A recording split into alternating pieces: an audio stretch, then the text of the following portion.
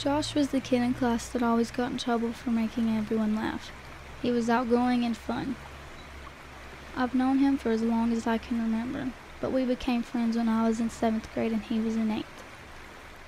I was shy and hardly talked to anyone, but sometimes he sat on the bus with me and we talked.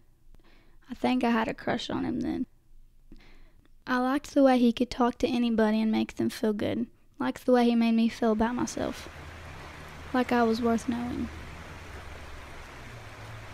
The summer after my freshman year, I'd get a text message from him every morning asking if I wanted to hang out. Our place was the Red Bridge in town. We'd wait for trains to come by and sometimes Josh would try and jump them. I wanted to be brave like him. One of my favorite memories is when he took me hiking. We hiked to a place I'd never been, even though I lived there my whole life.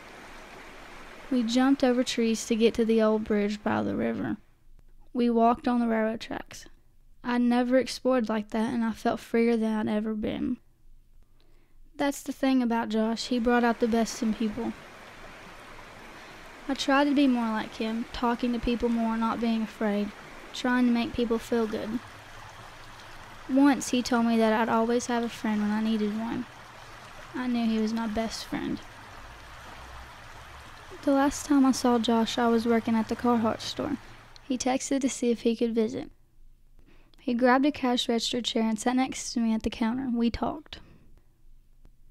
I didn't hear from him for a few days. My mom heard the news at the Dollar General. He just loaded his gun before hunting and tripped. The gun went off. He died instantly. When she told me, I sobbed. I still cry. I never got to tell him how much he meant to me and impacted my life, but I will hold on to our memories forever.